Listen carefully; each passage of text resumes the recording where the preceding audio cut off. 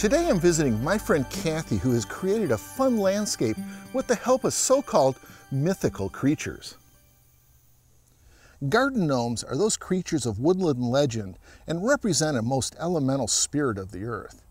Gnome is a derivation of the Greek word for earth dweller.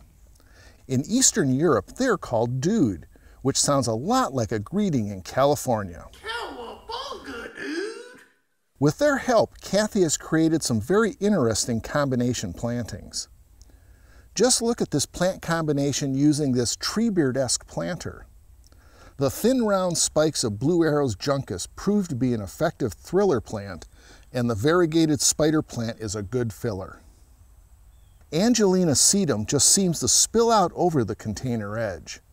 And for a little fun, Kathy has added silk lavender flower spikes. I just love the layering effects of the garden art in this shady setting.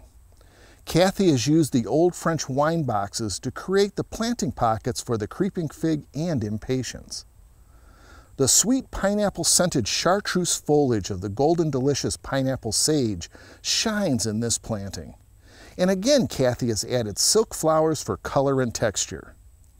Here, an antique bottle tray creates individual planting spaces for late-season marimums, creeping jenny, variegated ivy, and of course, the lavender spikes. Garden gnomes are said to bring good luck to the garden and gardener who invite them in.